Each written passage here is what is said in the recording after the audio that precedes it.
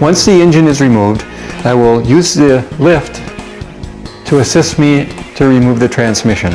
The engine lift you see me using was purchased at a local farm store and cost $150. This was one of the most useful tools I have used on this project. I like to keep all of the bolts, nuts, screws, and any other fasteners together so I know where to find them when I need them. Most of the transmission bolts and nuts will be used when the new engine and adapter plate are assembled later. I have decided to replace the old transmission with a new one as well as the CV joints after taking a closer look at their condition.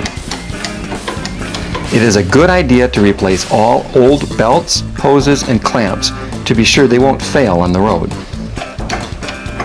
Even under perfect condition with all of the proper tools and a suitable place to work, there will be things that slow me down. With ample planning, problems can be minimized. I will always be aware of pinch points and drop zones for my own safety.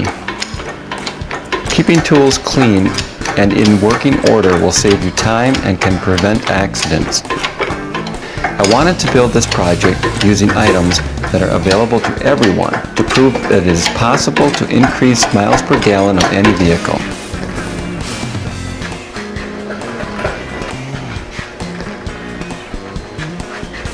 Once I have the majority of the wiring removed,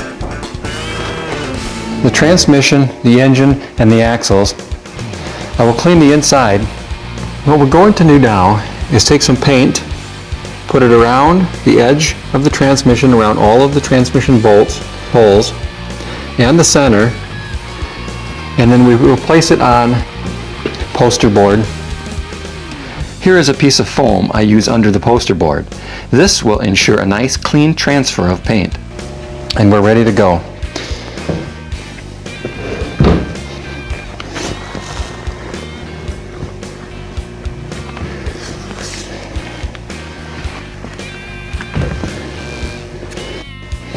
And I'm going to push all the way around, pushing into the foam so I get good transfer.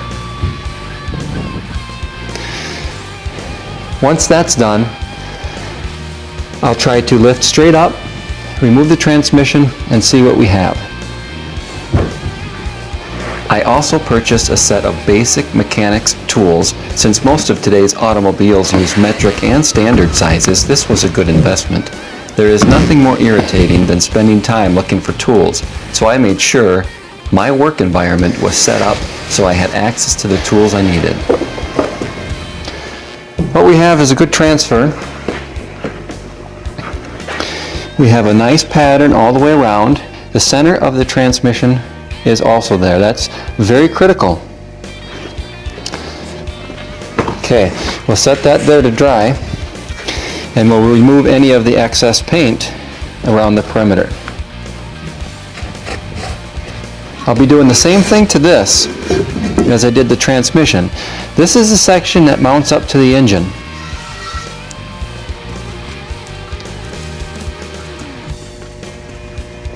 Okay, I feel pretty confident that I got good coverage there. This one's a little bit easier because it's much lighter. I happen to know where the top of the engine is and where the top of the transmission is. I'll align it as close as I think I can, and we'll worry about the rest as far as accuracy goes a little bit later. This part is the bell housing that was removed from the engine and will not be needed because there is one built into the transmission. Okay. Good placement.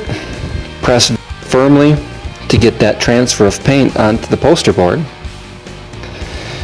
Once you feel confident about that, try to lift it straight up.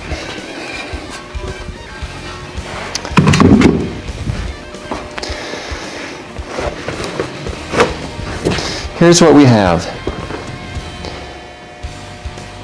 The transmission, and this part will mount up to the engine. Now what I'm going to do with this is let it dry, and then I'll take it over to my brother James and have him take those measurements. Now that I have the engine compartment cleaned out, the transmission ready to go, the template for the new transmission in process, ready being made. I'll put the new transmission in, get it bolted up, get the axles ready, and hopefully by the time I'm done with that, I'll have a new adapter plate to match the transmission and the new engine.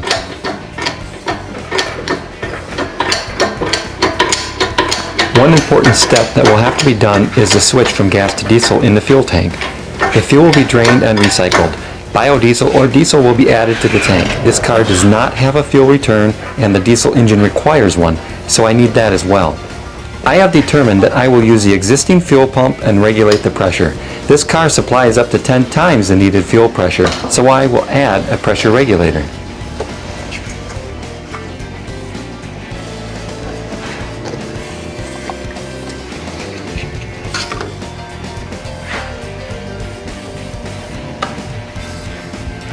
I'll slowly lower the transmission down, getting it into position so that I can put the mounting bolts back in. By using this replacement transmission, the speed will be around 70 miles per hour at an engine RPM of 3,400. The RPM at which this engine runs the best is around 2,800 RPM, so at 65 miles per hour, the engine will run most efficiently.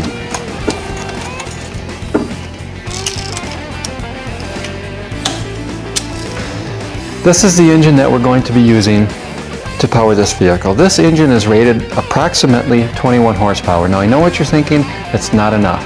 Well, we're going to combine that with the best features of an electric motor.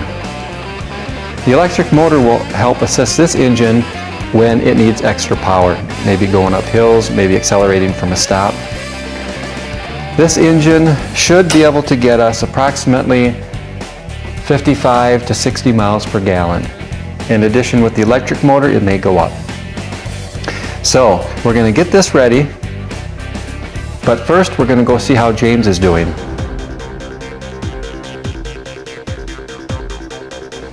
We start out by placing an aluminum plate onto the milling machine in the proper location, much like this one. Then, the program that was written for the adapter plate is loaded into the computer.